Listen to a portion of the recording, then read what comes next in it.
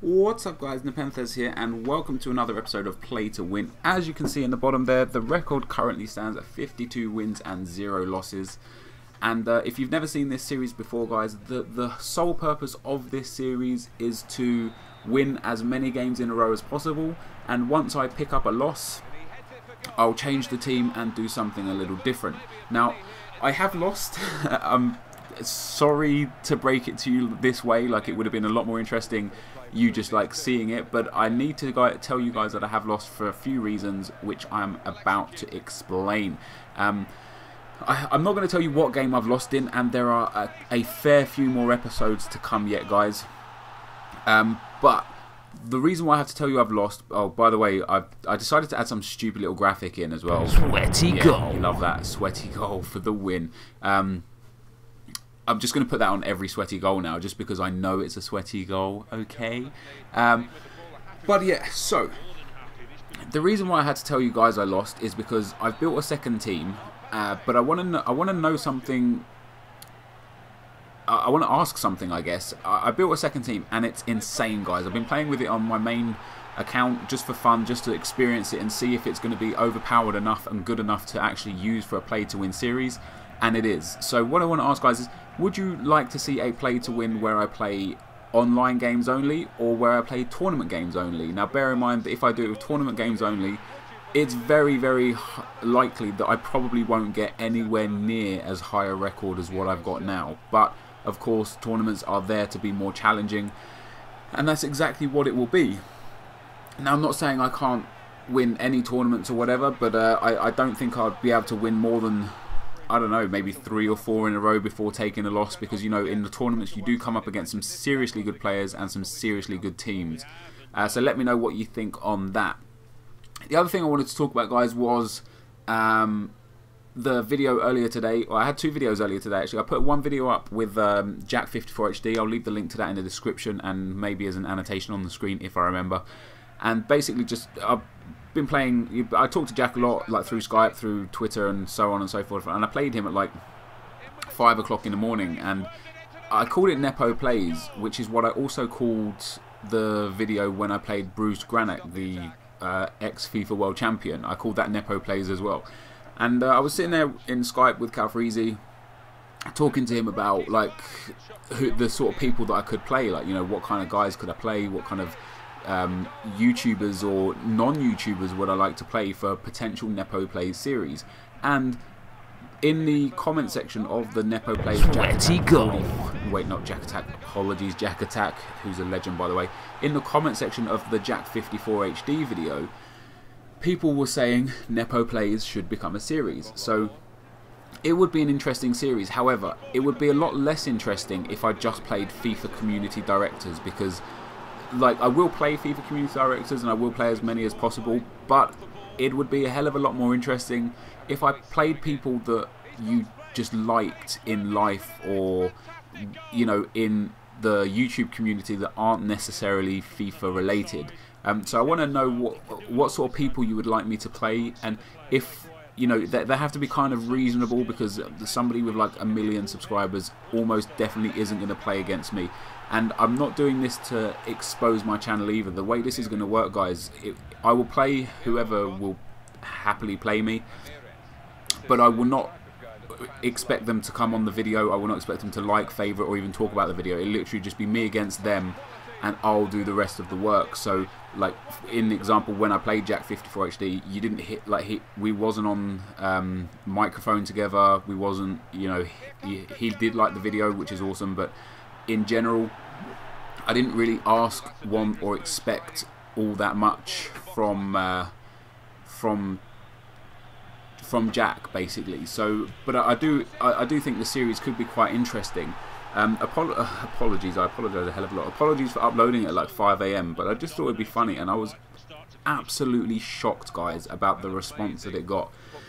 You guys are just amazing. Like I hit 65,000 subs today as well, which is awesome, so thank you all very much for that. But usually in the videos that I think I put a lot of effort into, or that I do put a lot of effort into, and that I think are very interesting and that I make very watchable, are the videos that struggle for likes, which it just strikes me as a little bit odd. But the videos where I don't necessarily put all that much effort in, and I don't really oh, some lovely techers from Ronaldo there. I don't really not that I don't put effort into it, but I don't really, it doesn't really take me a lot of anything.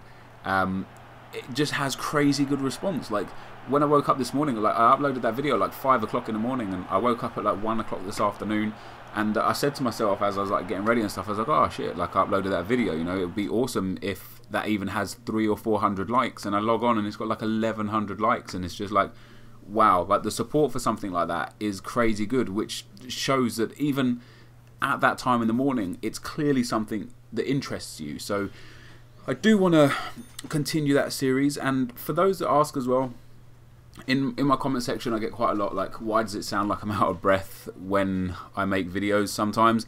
I have a slight breathing issue, and I don't know what it is, and I've spoke about it before, but when I had a lot less subscribers than I've got now. So I'll remind people that may have forgotten, let people know that wouldn't have a clue about what goes on.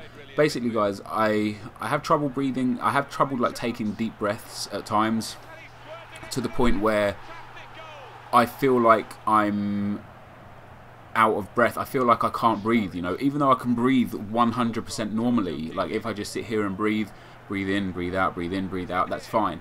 But the whole time I feel like I need to take a deep breath, and it just doesn't let me. And if I yawn, I can't yawn. Like the yawn just doesn't happen. Like my mouth opens and the yawn's ready to be there, but it doesn't happen. And I'm going to have to yawn now as well, because I've just said the word yawn, and you're probably all sitting there yawning your little heads off.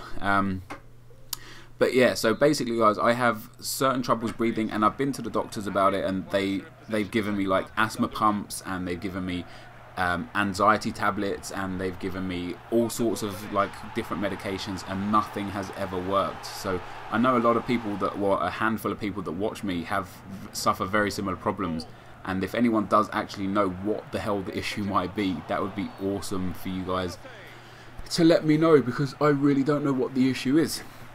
But that's basically why I sound out of breath, guys. As for a few little tips as well, guys, as this is play to win, usually at the start of a play to win video, I'll put up some information, some help, some information, some ways to get better at FIFA or whatever. And there was none this episode, because I started doing the D-pad tactics tutorial thinking that it would only be like a 2 or 3 minute clip at the start of this video. And that was a nice goal from Sturridge there. I know it's like sweaty because he had it, but that overhead kick, yeah boy. Yeah, the start of the video, the D-pad tutorial ended up being like 20 odd minutes long, which was a hell of a lot longer than I thought. Wait, that wasn't even words, Neppo. A hell of a lot longer than I thought. There we go, getting that out there. And that was only the one half of the tactics, because there's another half of the D-pad tactics to go through.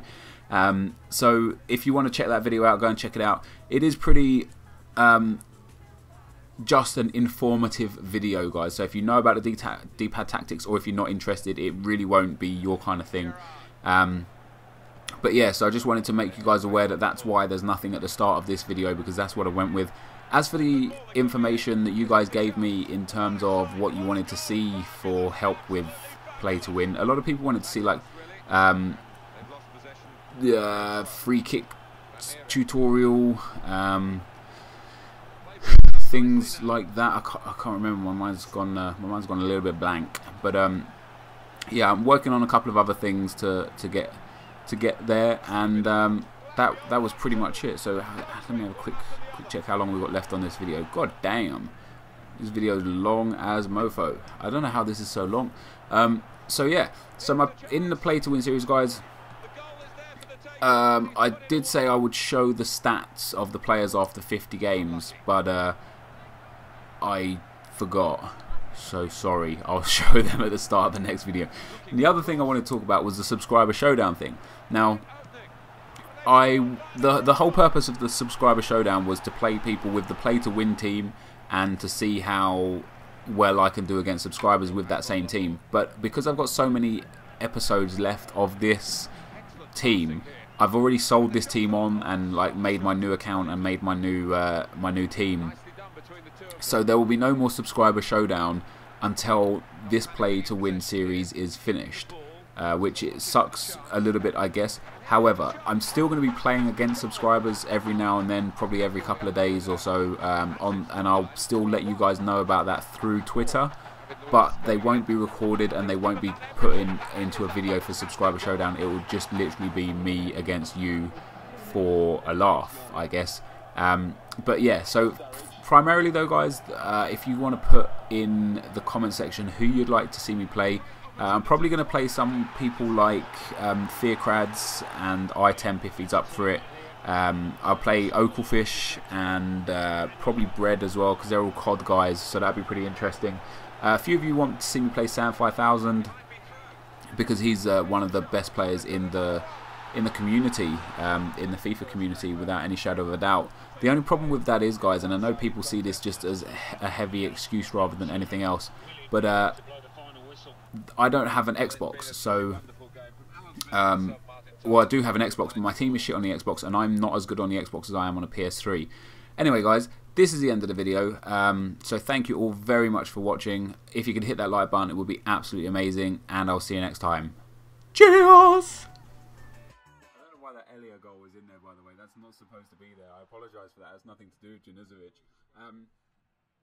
He's very strong on the ball, and like even if he gets knocked and pushed and stuff, he can still finish the ball or make the right pass. And what I like about NepentheZ is I don't use him or look to use him as like a clinical finisher like I did with, say, Henry or Thiago Neves.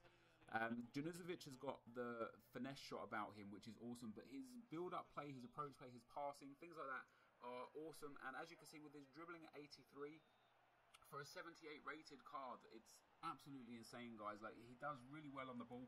I think I score a couple of goals or have a couple of nice runs here where I use the skill dribble with him, which is holding L2 and R2 button, and you can maneuver through the defense real easily because of that agility and because of that balance and because of that dribbling. You can really like just drag your way through the defenders, and then once you let go of that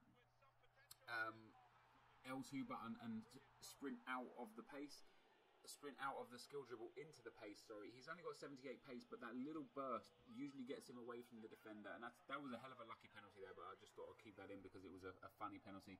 But I've scored some real nice goals with NepentheZ, and the fact that his 4-star skills really does help. You know, 4-star skills in terms of a centre attacking midfielder is ideal. If, you know, obviously 5-star would be